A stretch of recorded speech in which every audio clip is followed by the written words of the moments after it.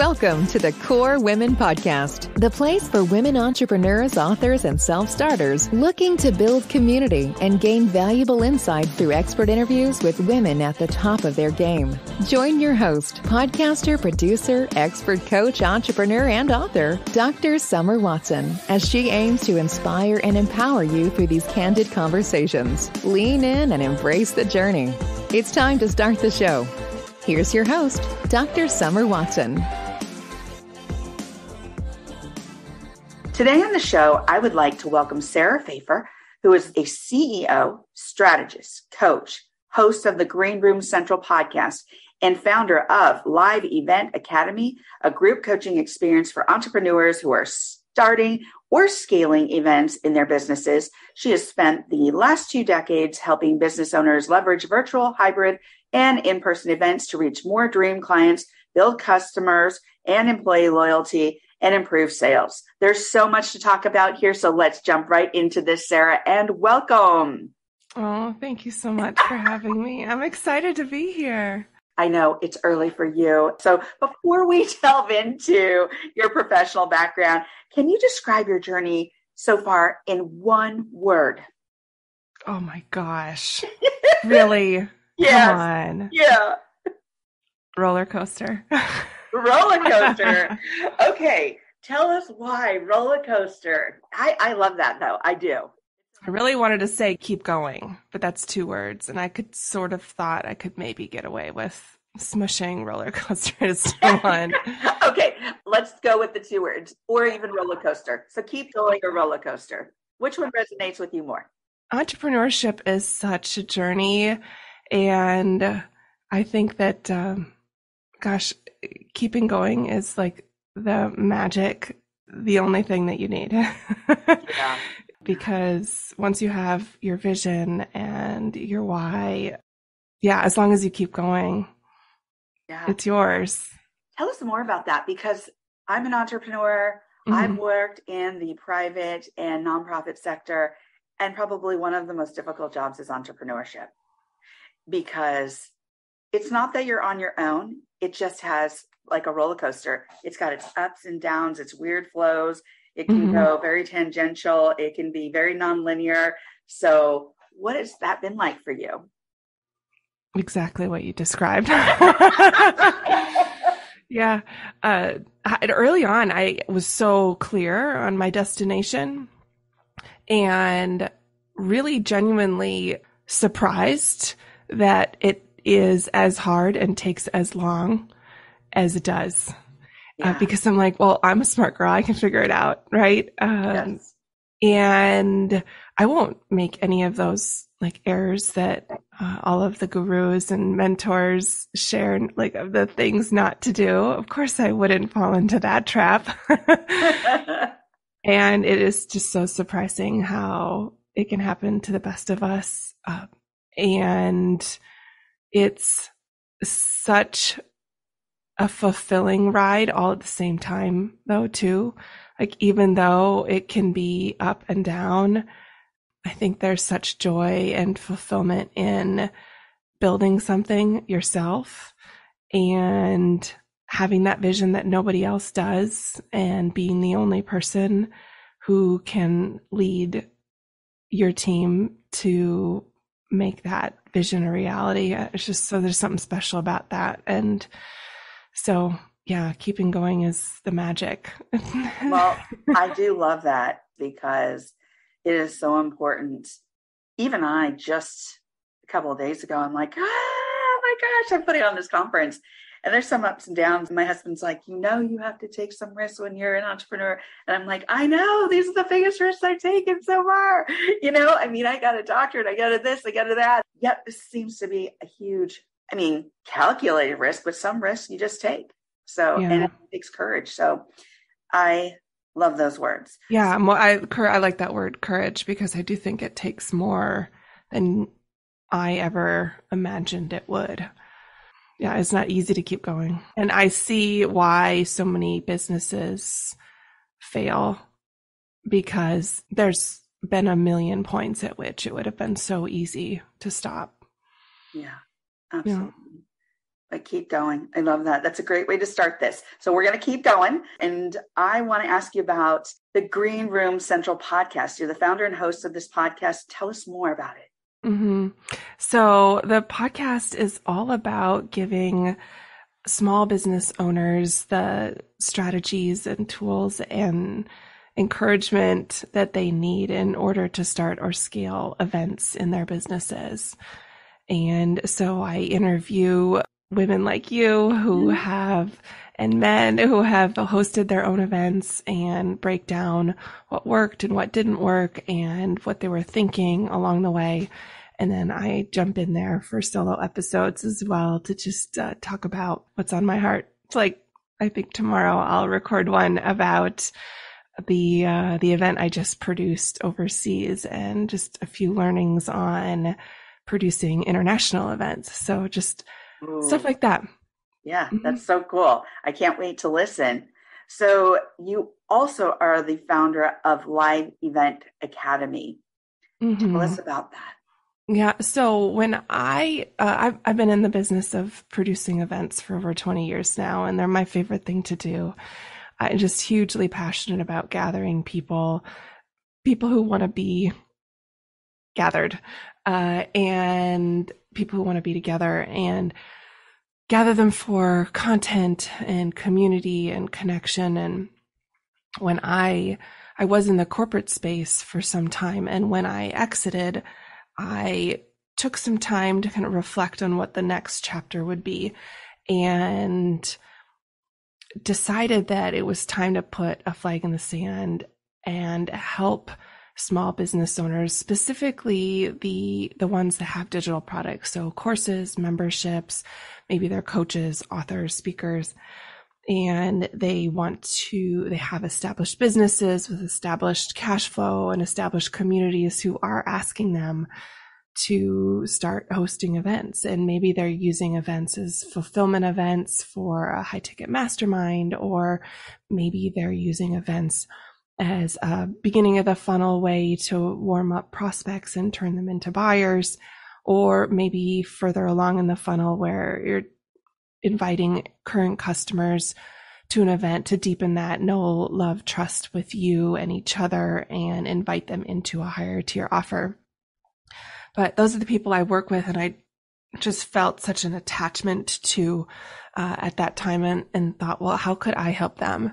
And what I decided to do was take the years and years and years of my experience and pull it out of my head and organize it into a system, a repeatable system that businesses could pick up and adapt to their own needs. And so I call that Live Event Academy, and it's a group coaching program that is filled with not only like video trainings that you can do on your own pace, but also the tools and guides and checklists that a business owner would need along the way. So I'm super proud of it, and love how business owners are able to take action based on what's inside of there.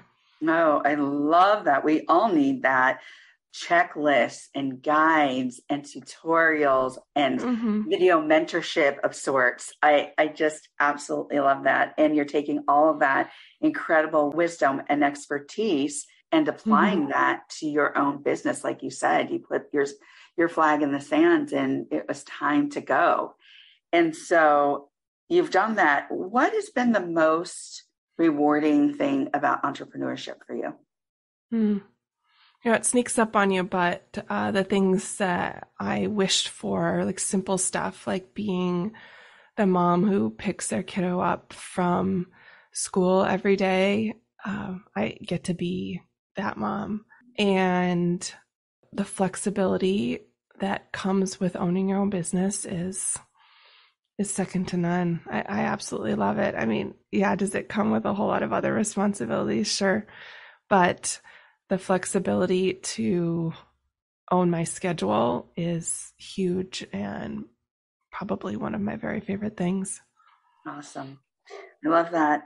I want to know more about how you support your clients in building their customer loyalty and how they can improve their sales. Maybe a couple of tips. Yeah. So I'm a big believer that events build loyalty because there's such an intimate environment. And so they create such deeper connections with you as the event host, as the leader of the business, but also between guests who are there.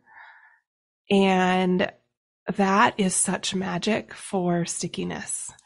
And so brands can use that as a way to build employee loyalty with team events, or to build loyalty with their customers and prospects with client-facing community events. It's such a valuable tool, and I can't think of any other in our tool belts that we have as business owners more so than events.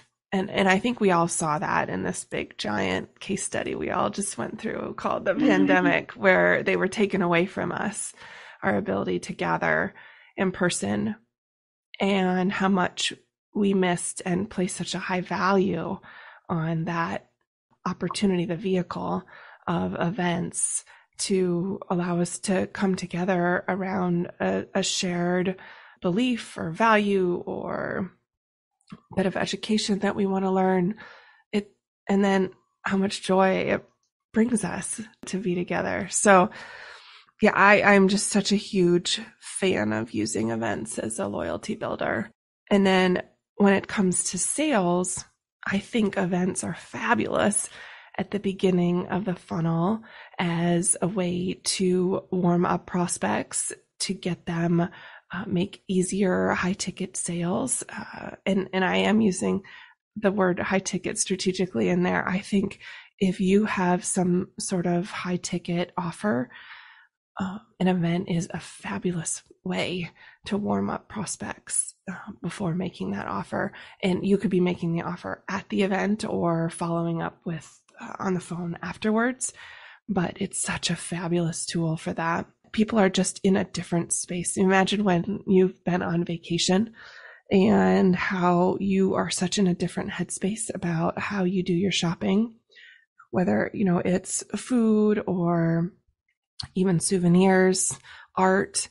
You just think differently. You're just like you've removed from the day to day, and you just make different choices. And events have a way of magically doing the same thing, and guests just get in a different place mentally and are prepared to make different decisions. And also, I think like we talked about a little bit earlier about the no love trust, no like trust, they just feel such a deeper connection to you, and it happens so much faster. And so they're willing to open up their pocketbooks and make an investment in themselves in that time. I think another factor to why events work for sales is people, when they're in event environments, they try on new versions of themselves or live into versions of themselves that they wish came out to play more often in real life. And because we're away from home and we're with people that we're not usually with. And so, and typically the event leader is such a strong facilitator that it kind of pulls introverts like myself out of our shells, and we try on different versions of ourselves. And when we're doing that in an event environment, we are more likely to try on the version of ourselves that would want to step into that next level offer that is made at the event, like to be the person who identifies as someone who does things like that, who invests in themselves, who goes for it. And so just for all those reasons, it's just such a fabulous way to make sales. I love all of what you said. I am actually going to be doing an event here pretty soon. So yes, one of the key and core values and tenets that I have always loved is connecting folks. And so when we use the word network, it doesn't resonate with me because it makes me think of years ago when tech started to explode and we started using all these computers. It reminded me of linking computers because we you call it networking. And so I thought, let's take it to the next step. Let's take it to relationship building. And when you have these on site, even digital, the more in-person events, that connection is so different. The feeling, as you mentioned, it does stick. It sticks and it makes you feel different. It makes you feel alive, courageous, and all the stories that you've heard or might hear are those stories that can change lives. So I love in-person events. I absolutely love them. So thank you for those great tips and how you support your clients, the description of how you support your clients and those customers, and how you can build employee loyalty and improve sales. Because I think when we talk about that, it really gives it a good focus. Like, oh, okay, boom, boom, boom. That's what she does. I get it. You know, that's how she helps individuals. That's how she helps companies. So what do you think about, because we were in 2 years of a pandemic, we had to make this great shift of going digital with everything. And so we had to do, or we did, make the shift of going into digital events. Mm-hmm. Did that create the same types of space and connection? Surprisingly, yes. I think everyone was surprised that we could do it so well. And what we're seeing now, I love the innovation that came from adding virtual events to all of our tool bags as business owners. And I think what we're seeing now, a couple years in, is the shakeout of finding where is the exact right fit for a virtual event, and then where is the right fit for an in-person event. Mm-hmm. And I love that. I am seeing that virtual events are shaking out as having a really nice home at the beginning, like the top of the funnel. So be able for events where you're enrolling people into their very first offer with you, their very first purchase. I think the virtual event, especially when done at that low ticket or free space, but high value, like multi-day, it's a great fit for that top of the funnel, because people see virtual as less of a commitment than going to an in-person event. And obviously from a financial standpoint, it's less of a commitment too.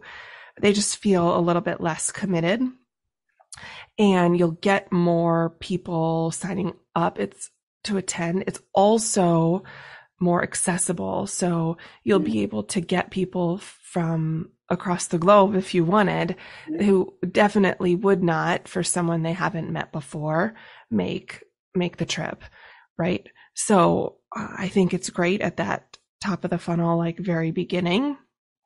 But then I think people are using those in-person events for fulfillment of a mastermind, for, when you want to create that deeper, long-lasting connection, like bring them together in person. It's also possible to use the virtual vehicle as a way to fulfill on pieces of your programs. And I think it's become much more acceptable. I think a lot of people have programs where they would get together several times a year, and I think you can very easily eliminate maybe a couple of those touch points, turn them into virtual events, and then make just one big in-person event for if you're fulfilling on a mastermind, for example. And then people are still figuring out what to do with this whole hybrid option. And I'll hop on my soapbox for a moment and share that I really want people, if they considering going to a hybrid event, to make sure that they accept that they're running two events at the exact same time. And so if we can agree on that, then we can agree that they would require the same level of investment from a time and an energy and a money standpoint. And we can agree that both audiences hold equal weight and deserve that same level of attention. And when people go into creating a hybrid event like that, I'm all for it. So many people think that like we can pick one as the second class citizen, and then it just doesn't work the same. People have come to expect such a higher bar when it comes to virtual events that we don't get to go back to that whole like live streaming version of virtual events where you can just buy the ticket to like basically watch from the back of the room. People value, they've been on so many amazing virtual events with high production value and high interactivity that they're not here for just hanging out like watching TV anymore. Yeah, absolutely. I love how you broke that down and finding that balance, because it is important that we find that balance and what that looks like for each of us in regards to virtual events as well as in-person events. I actually, just as an aside, when I was getting my doctorate, because I was a military spouse and having to move quite often, one of the schools that I looked at and actually decided to attend had mixed methods in regards to the way they presented their curriculum. And so we did exactly that. We went on site for residency twice a year to start our classes, meet our professors, meet the other students. And then from that, we did a lot of the at-distance learning. So it was very mixed format, but it really worked. And it worked because of what I had to do also in my life, having to move and being able to do something like that twice a year, go on site twice a year. So, yeah, I think in the past, before the pandemic and before virtual became such a thing, I think we just turned a blind eye to all of the other needs of our audience, of the people who we just kind of didn't really see, the people who needed things to be a little bit more flexible or accessible. Absolutely. And I love that virtual is a gift for all of the people who have accessibility needs. And it can look like what you just described, where I just need a little bit more flexibility on like how I show up because of what's going on in my life. Yeah. I mean, absolutely. I don't think I would have been able to get my doctorate unless I had that option, because at the time. And now since then, things have blossomed and bloomed, that there are a lot of those different options. But at that time, there were very few. And so that was one of the schools that actually was doing exactly what you said before it even was a huge concept. So it was like, oh, okay, they were actually doing something really innovative at the time. And so I love that they were allowing their students that flexibility, which also allowed students to come from all over the world to be able to learn and integrate and connect both online and in person at those residency conferences, which is fantastic. So we loved everything we touched on here. Your personal background, we touched on a bit, a lot of your professional background and what you do and what you offer others. So as we come to the close of this interview, my last question is, if you leave the listeners with some words of wisdom, what would they be? I love that question. Yeah. I would say invest in yourself, because I think while we talked at the beginning about keep going is such an essential piece of entrepreneurship, I would say that the way to do that is your investment in yourself, in personal growth, in your health, because until you realize that you are the only obstacle to anything that you want, like there will be a wall to what you can achieve, in front of you, and will keep you from achieving those big dreams. So I would say that the sooner you can, like me, set aside your potential biases, that, it's woo-woo, because that's the camp that I was in for so long, and realize it's for you, the better off you'll be. Oh, my goodness. Love those words of wisdom. And thank you, Sarah, for joining me on the Core Women podcast today. Oh, I've loved being here. Thanks for having me. Thank you. You can follow Sarah Fejfar on LinkedIn, Instagram, and at her website at sarahfejfar.com. Thank you for joining us on the Core Women podcast with Dr. Summer Watson. We're so glad you're here and would love to connect more with you. Find us on Instagram, Facebook, and YouTube at Core Women, and on Twitter at Core Women 1. For more about Core Women and Dr. Watson, visit corewomen.com. Want more support and resources for amazing women like you? Great! Join Dr. Watson and Jen Fontanilla at the Life, Love, and Money Collective, a Core Women production that aids in understanding the key traits that might be getting in the way of living a life that you are absolutely passionate about. Connect with Summer and Jen and find out more at thelifeloveandmoney.com.